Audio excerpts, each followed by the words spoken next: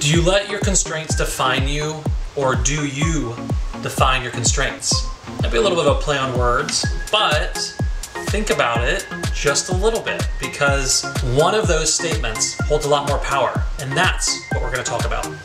Hey, I'm John Coplen, and this is Architecting You, where we talk about how to design the life you want.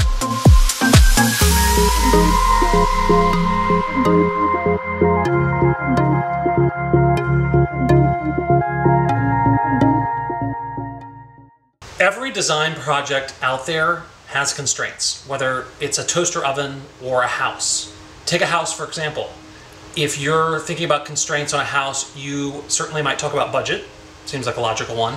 But then, of course, the size of the lot, zoning restrictions, historic preservation, which could cover everything from materials to color. All of those things combined are constraints upon the project. So many things that we would apply to a building site, we could apply to ourselves, and things we may or may not do in our lives. The lot size or the zoning restrictions are similar to a job that might be too far away for us, or it doesn't give us enough money, or I don't have enough time in the day to actually get to do the thing that I really want to do, or I don't have the budget to make it happen. If we decide, forget it, we're not doing this project anymore, the lot doesn't fit 60 feet wide of a house, and I really want 60 feet wide, so forget it, we're not doing it.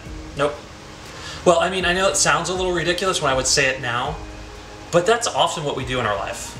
We just decide to put it all down and stop because one thing doesn't work. If you like this content and want to see more, hit like and subscribe below. Constraints are a reality in our life, and there's really no way around that.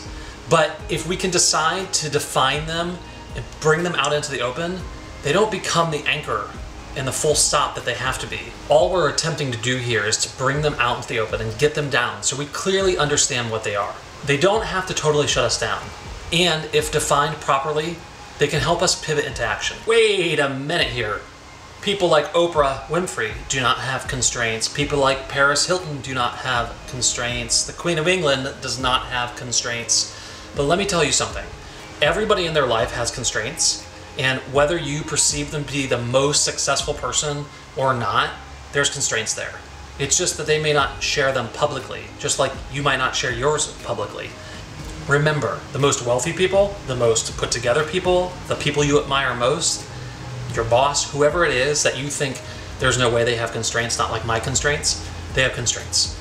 And it's not worth putting yourself in comparison with those people. The big difference with a lot of these successful people you look up to in your life is that they have probably navigated their constraints at some point.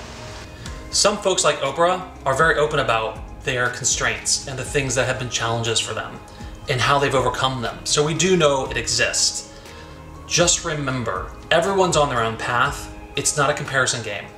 And this certainly is not a pity party. Please, please do not make this a pity party. This is not a list of woe is me, I cannot do this thing, I feel bad, Eeyore, Eeyore, Eeyore. We're not doing that. That's not what this is about. This is about just literally listing these things out.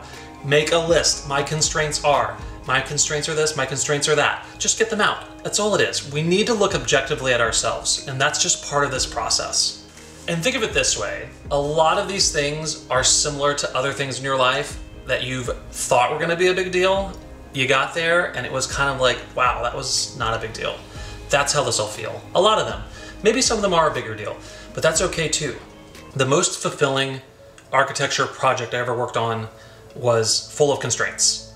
And it was the constraints that made it rich. I know that seems weird, but let me elaborate on it a little bit. Ed's wife and his two sons were in a car accident where a truck driver fell asleep at the wheel and it ran over her car and it killed the wife instantly.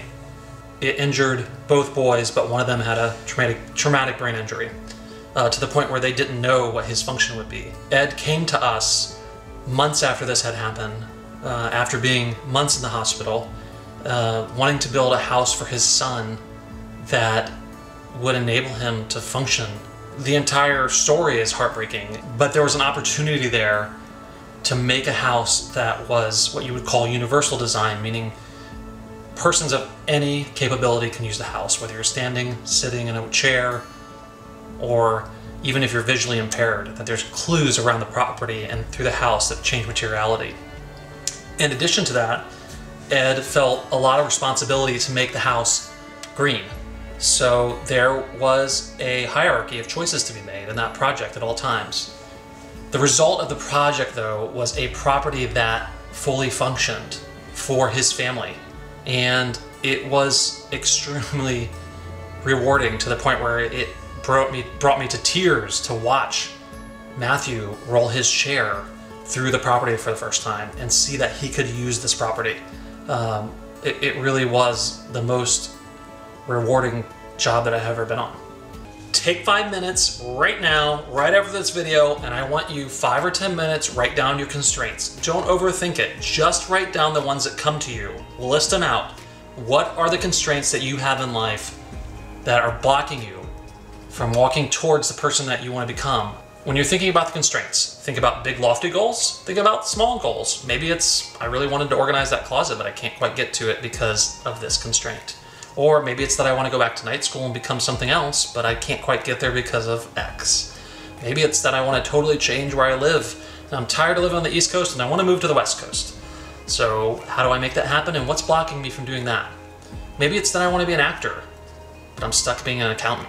Be conceptual. Allow your mind to really float and think about things that are outside of the box, that are big and small, and just put them on paper. List them out, 5, 10, 20 items, and just keep them in your notebook. What we learned today is that constraints can be a pivot point or they can be an anchor. It's our choice, but by defining them and bringing them out to the open, we no longer allow them to anchor us. We define them and we find a way to work around them. I want to end every episode the same, which is, I think it's really important. We spend so much of our day saying, I am too heavy, and I am too slow, and I am not this, and I am not that, and I am not that. And that little voice in our head is so incessant and also so normal. So I want you guys to pick 3 things every week and say something that you want to be that you aren't quite yet. I am a huge success, and I am really great at making these videos. There you go. Already, don't you feel better just by saying it? Even if you're not there, by saying it, you get yourself there a little bit closer. We have to keep on it. We have to keep at it. None of this can happen unless we push ourselves to do it. Nobody's out here doing it for us. Get out there and make it happen.